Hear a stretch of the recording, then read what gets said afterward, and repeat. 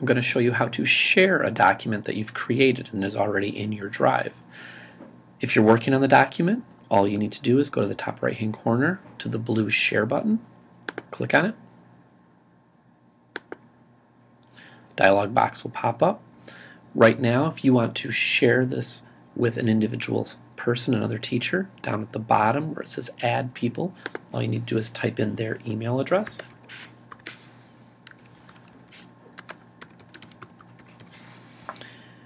And either give them rights to edit, they can comment on it, or view. You can also share this document with a web link.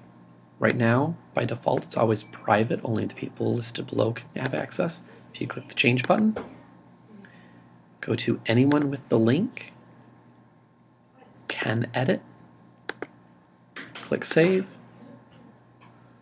then click Share and Save, and you are all done. All those people now have access to it. The person, the individual you invited, as well as anybody with this link. All you have to do now is copy that link, click Done, and email or do a tiny URL to shorten that link and pass it out to the people that need it, and they will have access to that document.